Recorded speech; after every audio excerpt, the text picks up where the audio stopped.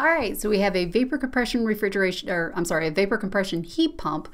It says it provides 35 kilowatts of heat to a dwelling on a day when the temperature is below freezing. So because I've drawn my, I keep in mind, I've drawn my vapor compression, it looks like a vapor compression refrigeration cycle, and it is, except it's serving to heat a space as opposed to cool a space.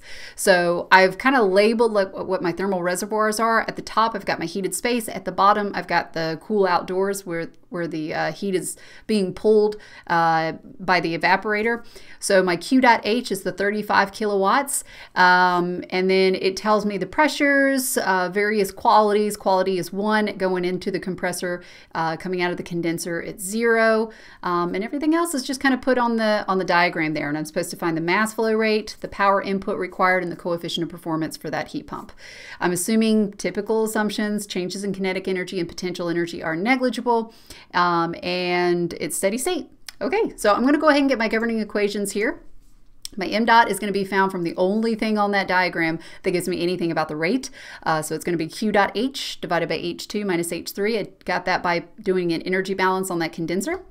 My W dot N, do an energy balance on your compressor. So it's going to be m dot times H2 minus H1. And once you've got m dot, you can figure out what your power input is. And then your coefficient of performance for a heat pump, it's what you're after over what you have to put into it. So what we have to put into it is the W dot N. And what we're after, what we're interested in is heating our house. So it's the Q dot H term that we're actually interested in. So I need to pull off the H values. I do need to go to those SI table or the saturated tables for R134A in your book. So I'm looking in the saturated tables here because I've got a quality of 1 and I get a value of 237.97 for H1. H2, well, if this is an isentropic compression process, I need to get S2, which is equal to S1. So my S1, 0.9295, and I'm getting that at state 1, and it'll be superheated, so you need to go into the superheated tables for R134A and interpolate at P3 or P2, which is 8 bar, interpolate for that corresponding H value that corresponds to that S value.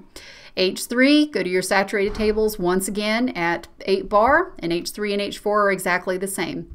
And then you just plug and chug, get your m dot, W dot, and your COP, and you're all done. All right, well, I hope that was helpful. Let me know if you have any questions.